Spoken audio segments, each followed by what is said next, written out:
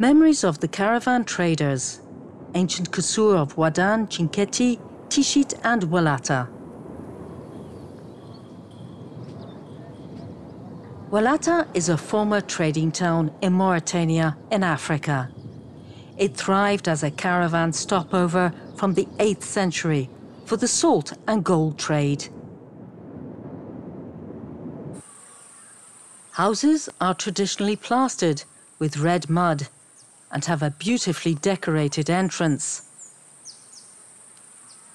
This decorative culture originates from the Berber people of northern Africa.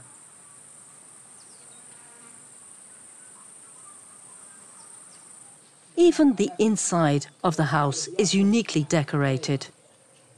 These paints are regularly reapplied using plaster and mud from the local area. Traditional painting techniques are passed down from mother to daughter.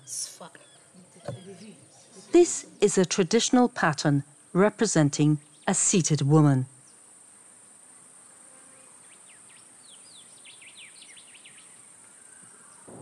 The caravan trade came to an end with the development of motorized transportation. Here we are in Tichitt, another caravan town, 400 kilometers northwest of Ouadane. Near the town, women seem to be digging the ground. They are scraping the surface of the ground for salt to feed their livestock.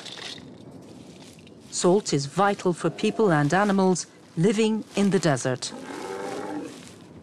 Tichitt was known as a rock salt production center. It was founded during the 12th century. This traditional townscape surrounds a mosque. It is an important heritage from the trading era. The town is called the Pearl of the Desert. Some 800 people live in this town today. People gather in a corner of the town. A bakery is offering fresh oven-baked bread with a slightly salty taste. The mosque stands in the center of the town. It is also built in stone in a traditional style.